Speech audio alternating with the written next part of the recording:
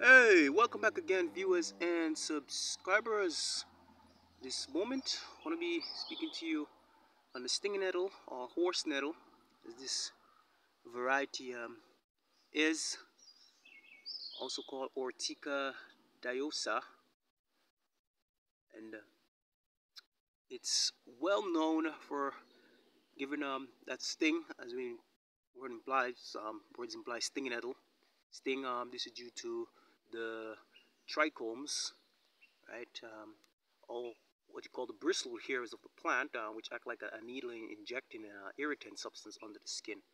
When touched, I remember when I was in the UK, the ones up there, right?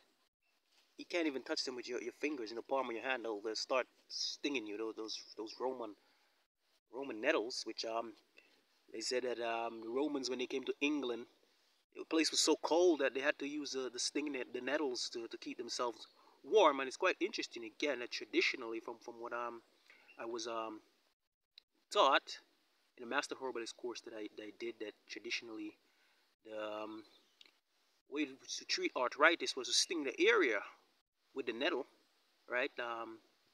This will help circulation to the area, increasing perfusion, tissue perfusion. So, quite amazing. But this one, horse nettle, I don't know why they call it horse nettle. Really, maybe it's because it's a bigger one. It's a bigger one. I know this one and the small stinging nettle, along with Mimosa pudica, which is a sensitive plant, a touch-me-not plant. The old folks have traditionally used that to treat prostate issues, prostate swelling. You combine the three of them together, the big one, big stinging nettle, small one, and Mimosa pudica. And this plant is used to treat all conditions related to the blood and blood circulation, especially anemia, and was widely used by baby mothers for increasing breast milk, even women who are slimming. And that's the thing with stinging nettle. It's also used as a galactagogue, right, which helps with lactation in mothers, in breastfeeding mothers, just like moringa, the moringa plant, also is a galactagogue.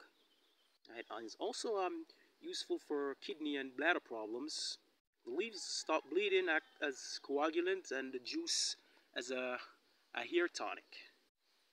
Also helps with nail growth, hay fever, nasal inflammation, and upper respiratory tract infections. Right. So that's it right there. I really would need to take a picture of this and then look it up on the internet and see what a variety of nettle this is. I know they usually call it horse nettle, right? But I need to look it up on the internet and see, take a picture of it and see, do some more research, right? So you want a cheap tonic, natural stinging nettle. It's definitely what you need. It can even be cooked, make soup. Yeah, it's quite a delicacy. Quite a delicacy. You have a little one down here again, where these potatoes are that have been cultivated, planted. Yeah, this is a little one again. Little one right here. Yeah, there were quite a few of them here when I was cultivating this area here. Right. I was cultivating this area here. Few of them I took home and have used. Right. See another small one there. This thing's quite hot, very very hot. Right. So that's stinging nettle for you. Alright, thanks again for watching.